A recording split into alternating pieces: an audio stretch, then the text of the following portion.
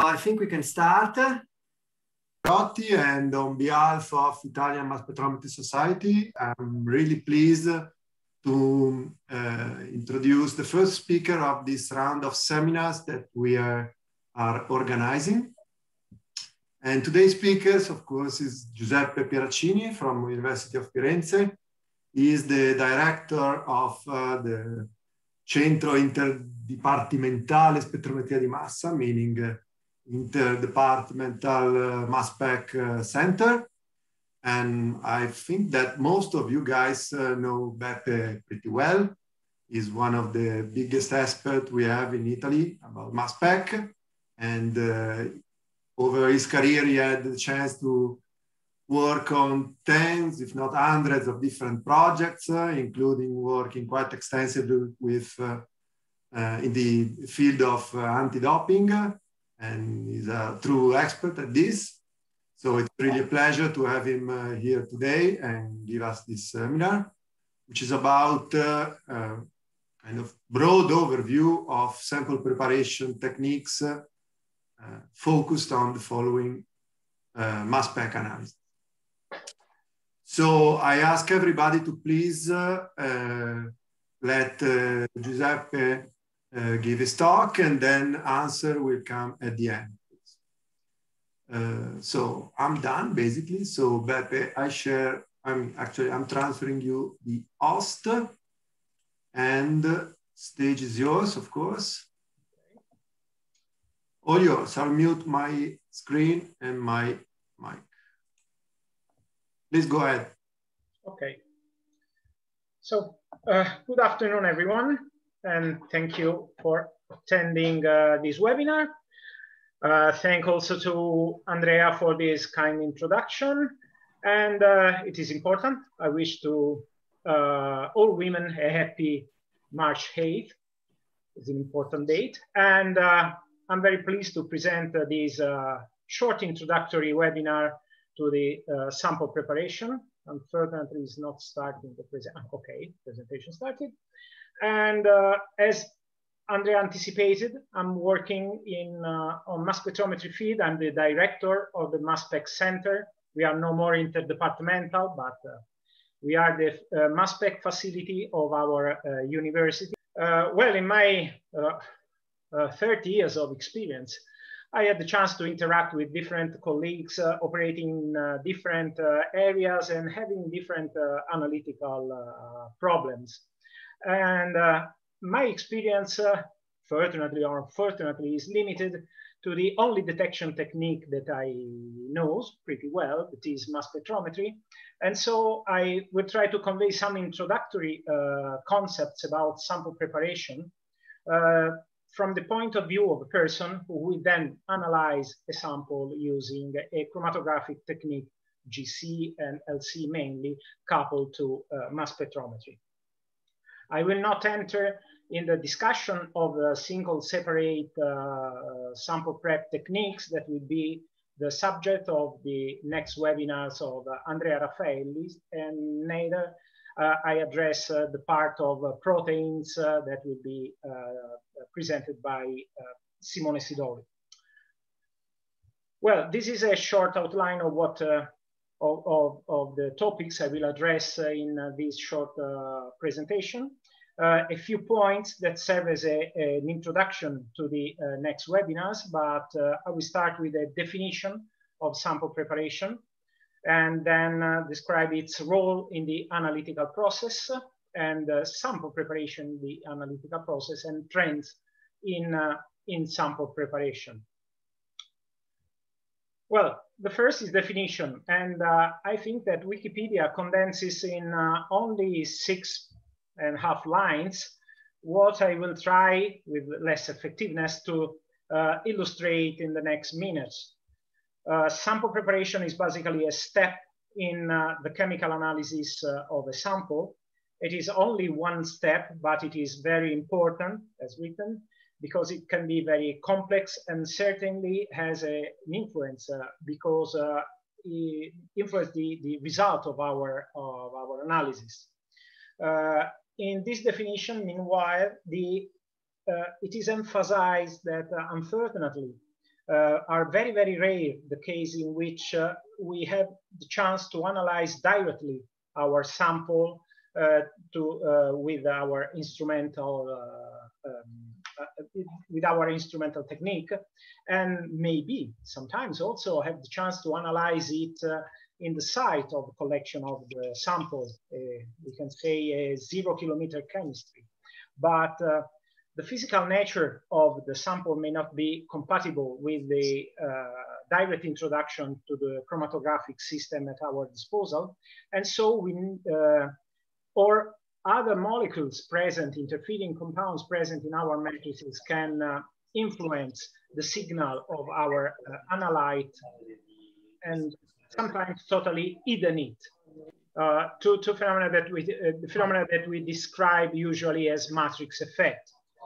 The goal that we can achieve to eliminate the matrix effect or reducing it can be achieved through the application of different operation or and the application of different preparation techniques to provide us a sample suitable for the analysis with our instrument.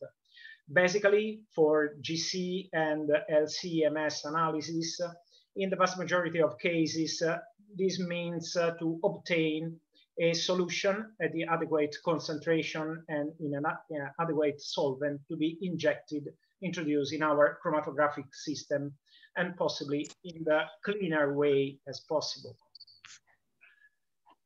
Since I'm primarily a mass spectrometrist, let me shortly mention that among the very few cases in which a sample can be analyzed without any preparation are those that can be addressed by with ambient mass spec techniques. Ambient MS is a set of relatively recent techniques that allows to directly analyze, to directly address the search of analytes, specific analytes present in mostly on the surface of samples. Ambient mass spectrometry mostly analyze molecules present in the surface of our sample, but not only. In this review that of Cooks and Takats and other is mainly dedicated to DESI, but underlines how different ambient techniques are an innovation in mass spectrometry and show the ability to record mass spectra of target analytes in ordinary sample in their native environment and so on. But in a few areas there have been rapid and promising developments, for example, such in forensic chemistry or imaging MS. And in these papers, the authors, for example, asked if a perfect match for an happy marriage is ready for this technique. I'll be back at the end of my talk shortly on ambient MS. Unfortunately, in everyday reality, the activities of many of us involve a step of sample preparation. So the analysis of our sample require the use of chromatographic techniques and preparation techniques to have an analytical sample. And in general, it was estimated that the sample processing can occupy more than half of the time of an analytical process. And this is the diagram of the various steps of an analytical process. The purpose of an analytical study is to obtain information about the object or substance, some object substance, and the information could be the chemical composition or structure or qualitative and quantitative information about the present analyte. And we can work targeted to few molecules or untargeted to search to see all the molecules present in the sample. But despite the sophisticated arsenal of analytical solutions that are available, it is not possible to find every bit of information even from very small number of samples. For the most part, the state of current instrumentation has not evolved to the point where we can take an instrument to an object and get all the necessary information. So most analyses are still done by taking a part of or a portion of the object under investigation, and that is this called sample, and analyzing it in the laboratory or at the site if we have a mobile lab available. But due to the fact that this is a very rare occasion, we have to add a step in this diagram, that is the transport of the sample to the laboratory, and also its storage until the analysis. So from the arrival to the laboratory to the analysis, instrumental analysis. And this is a very important step, above all if the sample is and the analytes of interest are sensitive, because sample preservation must ensure that during transport from the place of collection to the place of analysis and also from storage, the sample remain representative of the original one. And even with the most sophisticated sample prep procedure and the most sensitive instrumentation, data from a deteriorated, degraded sample are meaningless. But before starting the sequence of, discuss a little bit on the sequence of steps of this diagram, it is necessary to define what is the area in which we are moving and what are the needs that our problem requires to ensure a reliable answers. This can be summarized in these 5 principal questions. So the concentration range of the analytes that may limit the number of feasible methods. Mass spectrometry is one of the preferred detection techniques for analyte at concentration of ppb or ppt or even lower. And the answer to the question of required accuracy directly influences the way a method is performed. The improvement in measurement reliability is closely linked to the time required to complete the entire analytical process, including the number of replicates we need, how many control samples, calibrations, and so on. And influences also the amount of sample that is required, because improving precision may require a larger amount of sample than it is available. And it is clearly, the method must be designed fit to the purpose. And the number of samples is also important in general, the total number of samples we have to analyze, because if there are many samples, we can spend considerable time in calibrating instruments, preparing reagents, assembling equipments, and so on. Since the cost of all these operations can be spread over the large number of samples. But if we have to analyze few samples, however, a longer and more tedious procedure involving a minimum of this preparatory operation may prove to be the wiser choice from the economic standpoints. The knowledge of the qualitative chemical composition of the sample, both for the analyte, chemical characteristic of our analytes and of the matrix, will help in developing an adequate sample preparation.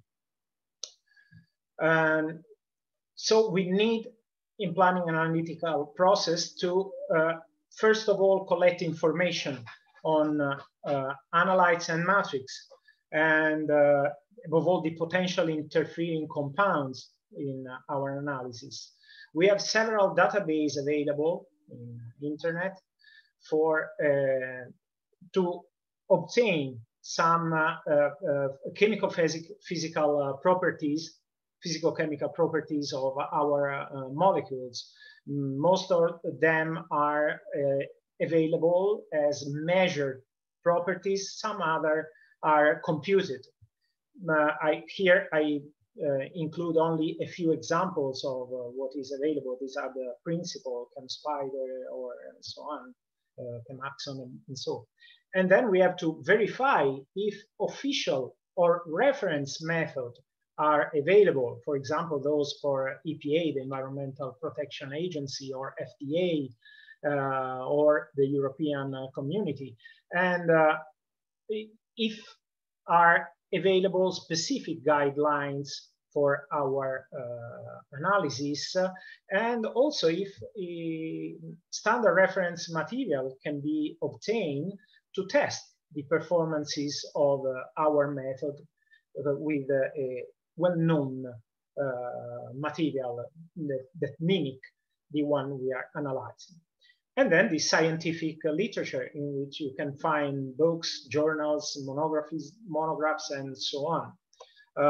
They can be dedicated to a generic sample preparation, or we have articles dedicated to some specific areas of application, like this one for cosmetic and personal care, or for emerging pollutant in the environment, or also in new sample prep techniques that moving towards miniaturization, or progress in fast sample preparation techniques, and everything with an approach to a more environmentally friendly analytical chemistry, so-called a green chemistry.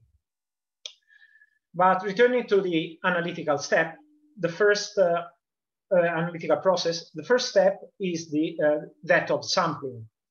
The physical state of the sample can be solid, liquid, or gaseous, but are present also mixed phase, such as an aerosol or a suspension. And biological matrices, for example, are seen as a mixture. Even blood is liquid, but contains also solid particles. And it is extremely important to clearly define the nature of the population from which the samples are to be selected. We have to choose if our population is a finite population that has a definite size, like, for example, a truckload of apples, or a tanker full of milk, or a jar of pills, or it is infinite, so one that has no definite size.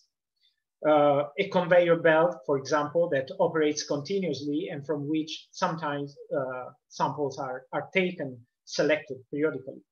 A population may be either continuous or compartmentalized. A continuous population is one in which there is no physical separation between the different parts of the sample. Recall in the previous liquid milk in a tank, or we can compare this with a truck containing the bottles with the same milk. These are compartmentalized. A population may be either homogeneous or heterogeneous, not heterogeneous, sorry for the mistake. And homogeneous population is one in which the properties of the individual samples are representative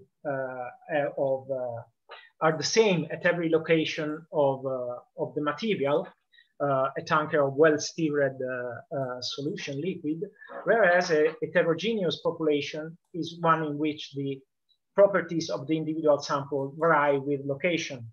A truck full of vegetables, for example, some of them are deteriorated, bad.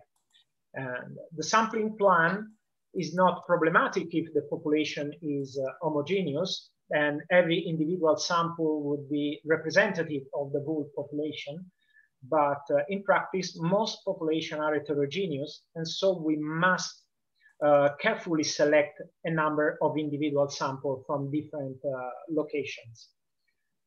The sampling procedure is often described by regulations concerning the parameters to be assessed, and the number of samples, aliquots to be taken, their quantity is dictated by the homogeneity of the bulk sample and its size. Okay, there are guidelines based on statistics to make a correct sampling of our, for example, soil or an orchard or a silo containing, for example, cereal for mycotoxins analysis. But it is fundamental that the sample we took to the laboratory is representative of the original sample. Here I introduce just as an example two figures taken from a JRC technical guide showing, for example, the correct tools to make sampling and how to proceed to obtain a sample that of adequate size for transportation to the laboratory and to prepare aliquot for the instrumental analysis that are well representative of the entire, of the original sample. But sampling and storage must take into account the physical nature of the analytes of interest and sample matrix, and we may lose, oh, sorry.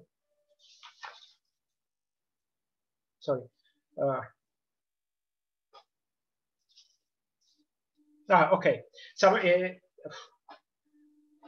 because of course there is a usually sample preservation is important because usually there is a delay between the sample collection and the analysis, including the transportation to the laboratory. Sample preservation ensures that the sample retains its physical and chemical characteristics, so the analysis truly represents the object under study. And there are many physical, chemical, and biological phenomena that we have to consider and taking it in account that may influence the stability of the sample in general and of the analyte of interest in particular, causing, for example, losses, presence of light or acid-sensitive molecules, or molecules that are easily oxidized by oxygen, so in ambient situation, or degradable by enzymes that are present in the matrix. And very important is also the container in which we put the sample, because this must not add or subtract the enzyme. So we do not have any absorption or adsorption phenomenon on the material of the container, and all the steps, no material must contribute with signals or interfering compounds to our sample. The same degree of attention to the influence of this factor must be taken into account during sample preparation.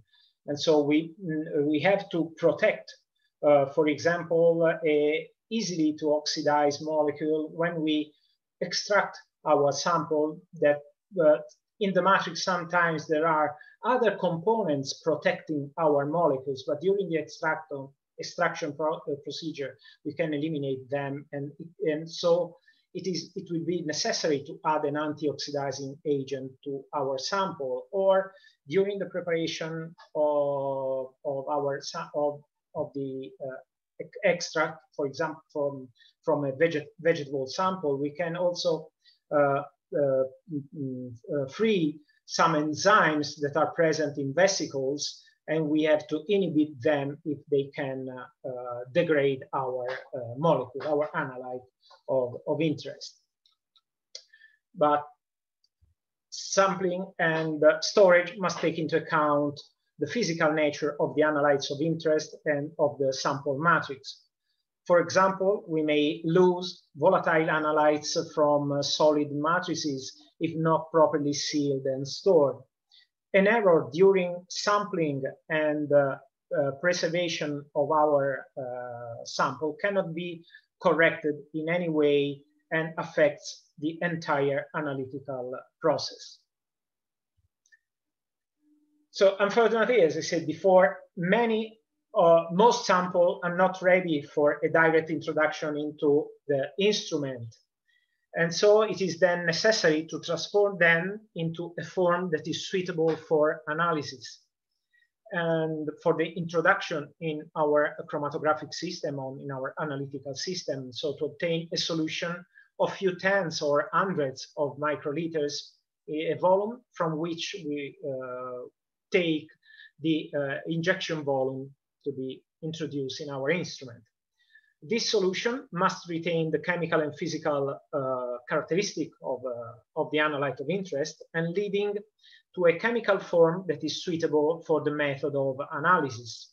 For example, to resuspend the sample with mobile phase composition, starting mobile phase composition of our LC analysis. And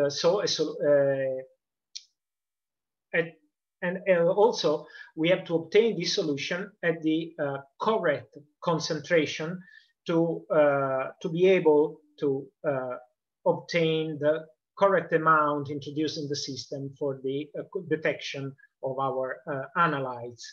And it is important that we not add the contaminant, or we perform all the sample procedure, avoiding also the cross-contamination between samples. But the main target of our sample preparation is to remove interferences, and so reduce the so-called matrix effect.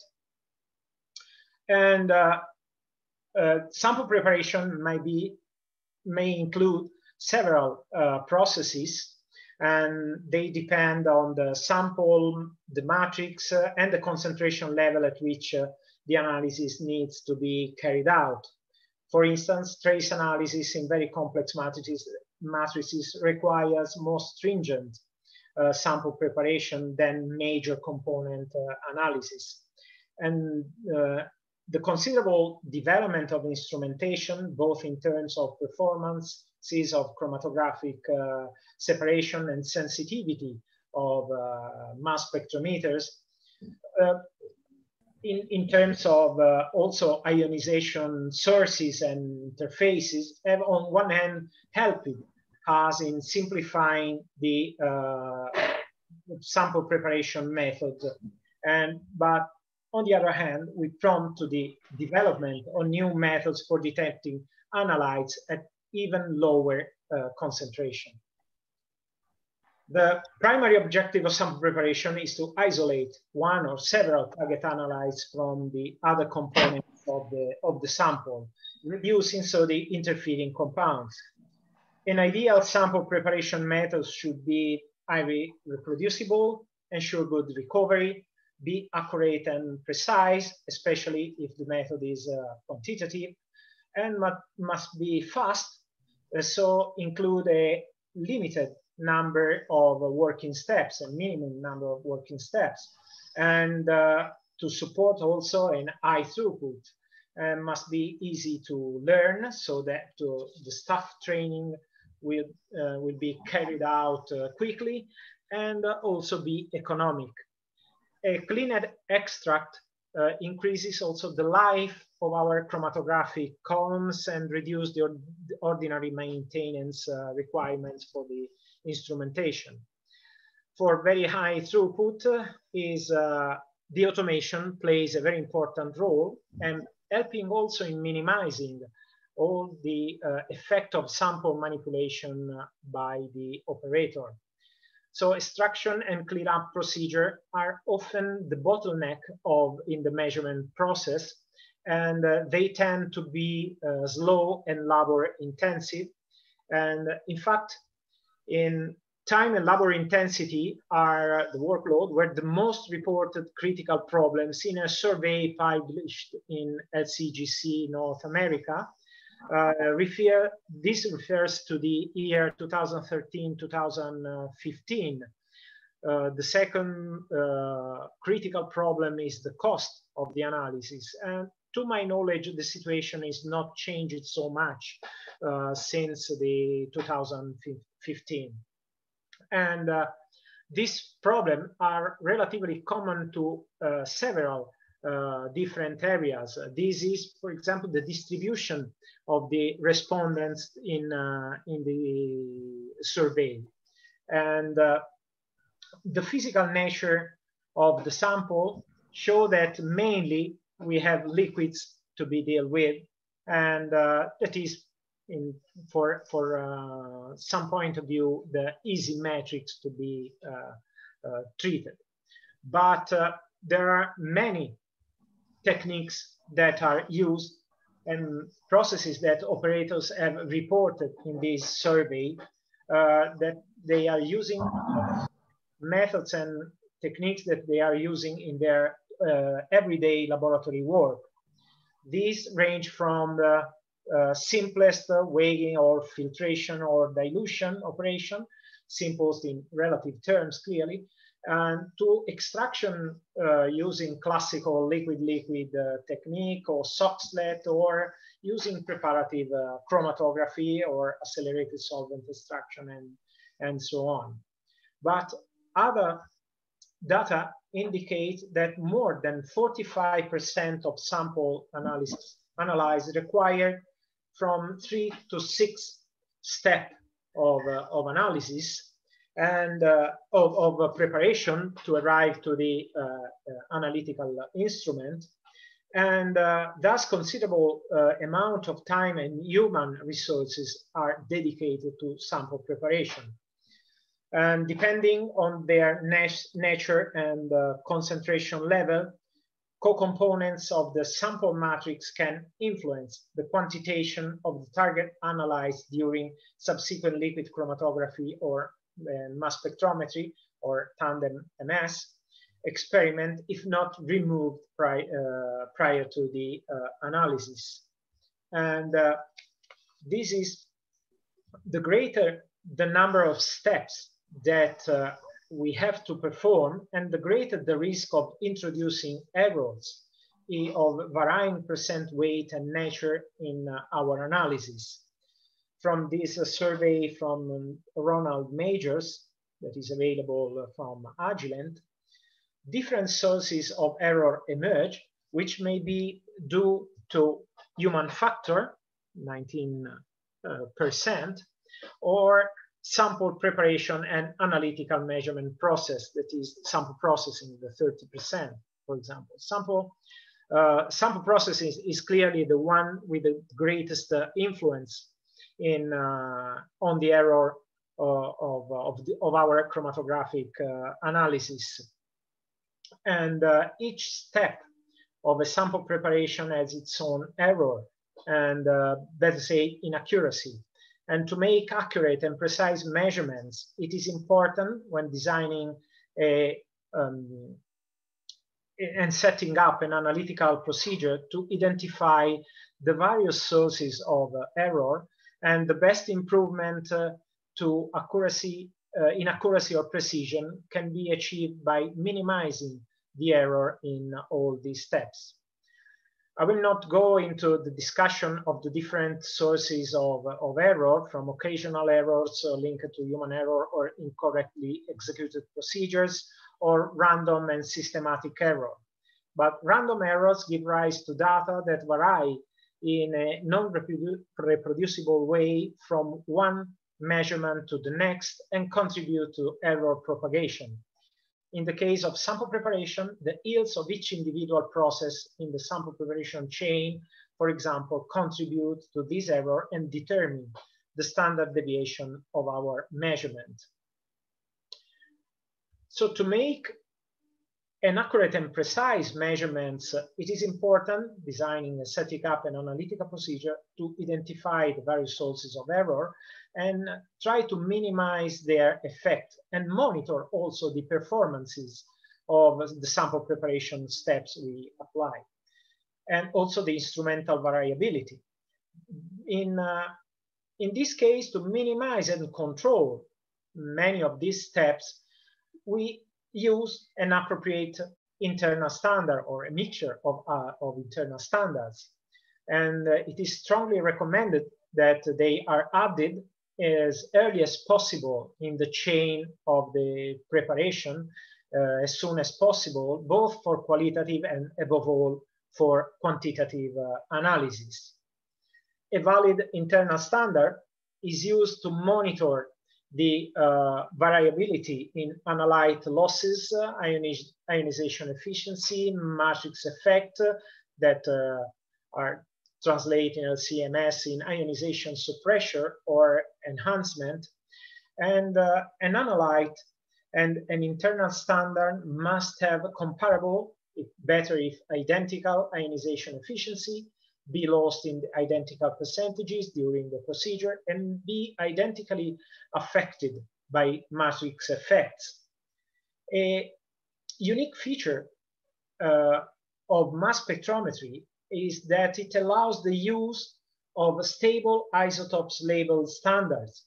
In practice, we have the chance to add the same molecules, the same target analyte of interest to the sample for analysis, because the analyte and the deuterated or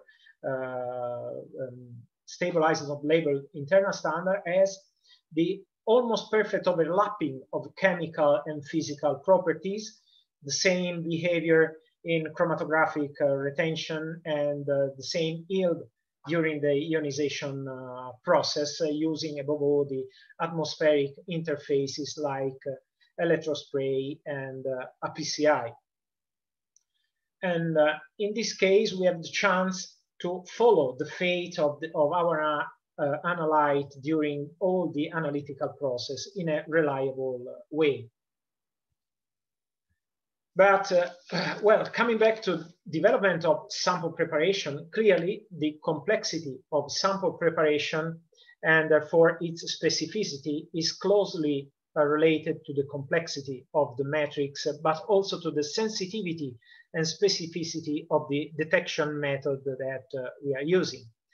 Unfortunately, a greater specificity in both cases is combined with increased costs for instruments and detectors. It's better to use IMaSS or high resolution MS, or a spectrometer including also ion mobility, for example, to obtain a very clean signal of our analytes. But clearly, the instrumentation cost grows rapidly.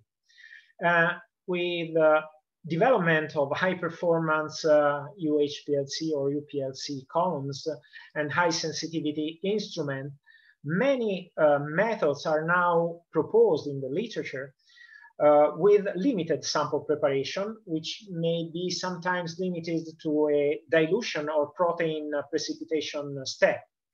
In this table are shown the classes of common components of various animal or vegetable matrices, biological matrices that we can, and what are, sorry, the interferences that are principally removed with simple operation and sample preparation techniques applied, so to reduce again the matrix effect and reduce the influence of these unwanted molecules on the performances of our method.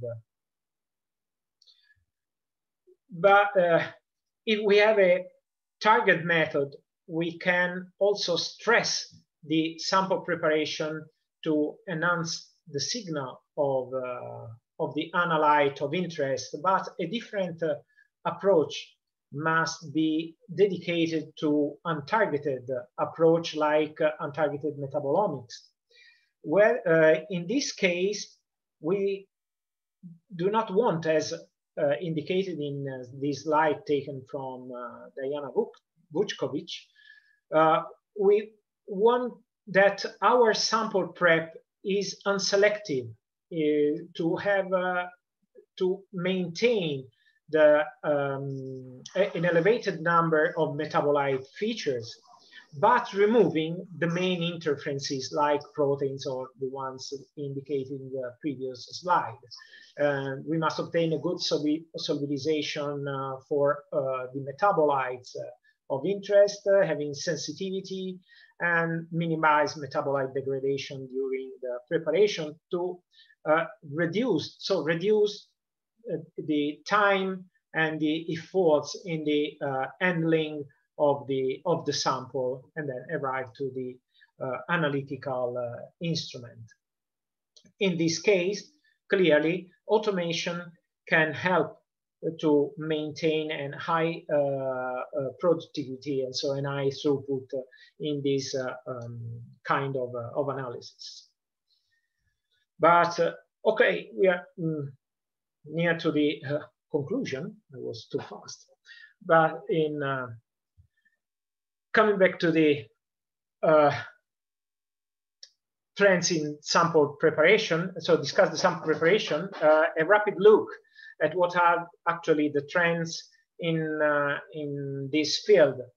The demand is to develop methods or sample preparation techniques that ensure sensitivity, robustness, effectiveness, and high resolution in reduced analysis time. And recent trends in sample preparation so focus on how to miniaturize and simplify the sample preparation process, increase the sample throughput, and also in the development of new selective solvents and, if possible, to enhance the coupling of sample preparation technique with the detection system. So, for example, the miniaturization of the process is both in terms of quantity of consumed sample and in reduced volumes of adsorbent phase, reagents, and solvent that are necessary for this process. For example, now we are growing the application of 96-well SP in 96-well format that is now widely used, and in some cases also the 384 format is growing.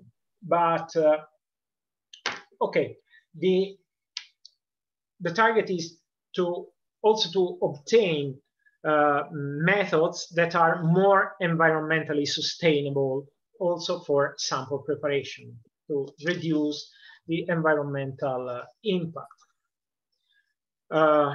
This step could explain the growing diffusion of analysis methods that are based on solvent-free technique, or where the or dosing using very low amount of solvent.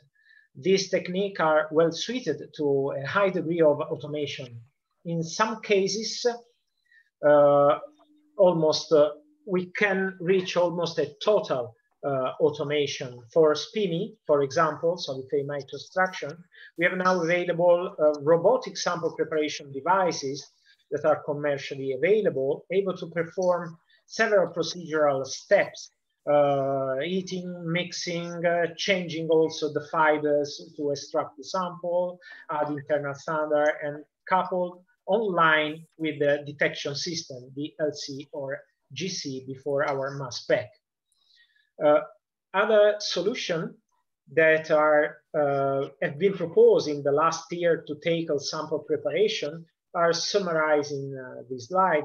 The catchers, as the acronym implies, are easy, fast, and cheap solution for sample preparation. They can be used for a wide range of application with minor modification.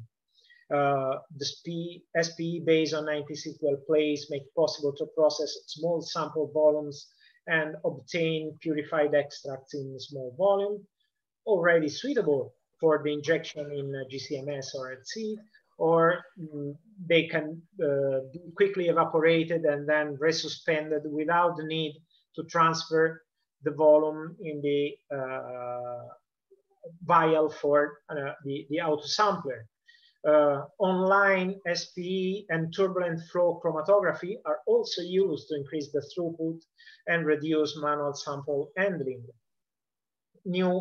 The development of new molecular imprinted polymers, even with their limitation, we are still discussing of sometimes of a memory effect of this material, but the new polymers are developed for targeted analyte extraction of a class of strongly structurally similar molecules. And then the microextraction techniques, in which we have, again, reduction of volume of sample and solvents.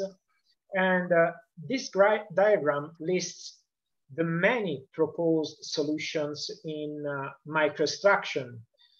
I take it from a recent article published in a Chinese language journal. Unfortunately, I can't read Chinese, but these diagrams seem to be comprehensive in describing the wide range of possibility that today exists for and include some of the techniques that we saw earlier in the solvent-free technique.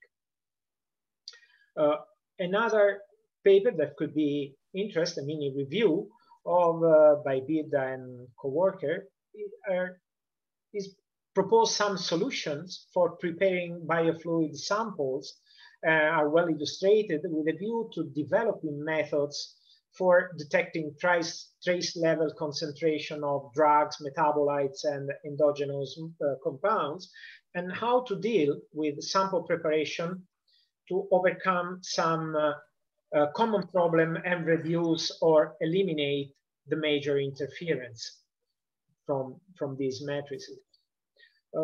As I told, and also there is a development in ambient MS. I would like to point out this recent publication in Analytical Chemistry, which deals with the development of these techniques and their possible applicability in various sectors, toxicologic, clinical, environmental, and so on. And in this figure, taken from the same paper, there show that many sectors can be interested in ambient technique and solution, including, for example, paper spray that can be really coupled to the dried blood technique for sampling. And sometimes we have some commercial solution really available for the analysis of our biological samples directly without any manipulation of the sample. And another advantage of the developing of small techniques, miniaturized sample preparation techniques and instrument is that we can develop mobile instruments. We can take the instrument to the site in which the sample is located. But this, okay, probably I've not choose the right example of mobile laboratory, but this is Providence that actually is on Mars. But this is a mobile laboratory, fully automated, and probably is not the correct example because in the description of the method, there are no mass spectrometers seen in these small but very important vehicles that is actually on Mars, completely automated, even if, okay, guided from Earth, but with a lot of automation. And okay, thank you all. I conclude my talk on this short introduction to sample prep, and I'm available for questions and discussion on the team, on the argument. Okay, thank you very much, Beppe. Can you hear me? Yes. Okay, thank you very much, Beppe. I think it was an extremely interesting presentation. Personally, I particularly appreciated the work that you did in putting together data on actually users. I mean, statistical investigation from and feedbacks from users of sample prep techniques. Very interesting. Is there any question from the audience to Beppe? Okay, actually, I have a curiosity, just to make sure we are not the only lab facing this issue, but while working on a, say, new analytical method, it happens very frequently that you go literature. I mean, what is currently known about a given compound from a matrix. And sometimes you find very different extraction sample prep protocols, but I mean really different. Yeah. Day to night. I mean, okay, we all know about the reproducibility crisis that all science is facing, but this is becoming crazy, in my opinion. Do you have any, what's your view on this? Oh, well. The only answer is trial and error. You try yourself. Yeah. Unfortunately, this is the first suggestion that I have in these cases. So, okay, the first thing is to look in your column disponibility and what you have in your lab for as workstation or similar to prepare samples, and try to adapt the literature method to your sample, and trying to mimic or at least adapt as much as possible the result, and control if they are suggest a correct procedure, and above all if they highlight correctly what are the critical steps in all the procedure, because sometimes you can find that there are some critical points in the sample procedure that are not emphasized, at least on my opinion, in the correct way in the literature present or published on the problem. But okay, the only chance you have, if you do not have any personal experience or colleagues that can share with you their experience on the same problem, is try apply one procedure or another, clearly starting from the one you are more familiar with, and then to the new one. I remember when I started to work in solid phase matrix extraction too many years ago. Well, I was really astonished by the performances of this method. I spent a lot of time, and I found few years later, a lot of people say, wow, this is the universal solution for many problems because it's easy, rapid, and so on. But okay, not always is the correct answer.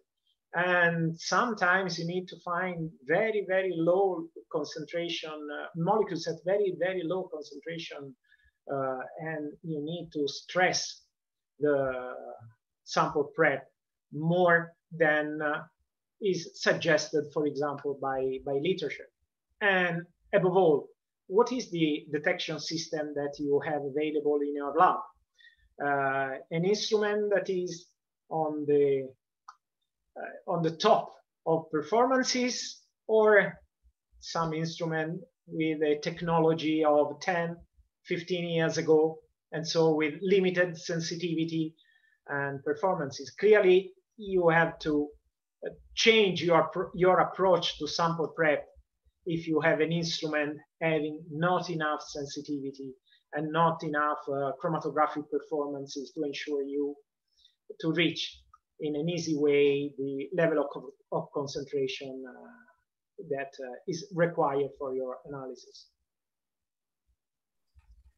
We can end our meeting here. Thank you very much, Beppe. And I invite everybody who is here today to stay tuned with IMaSS social media and newsletters, because we have, I mean, a set of webinars that have already been scheduled, basically every Monday for the whole March and April. So thanks everybody. Thank you very much, Beppe. And that's it.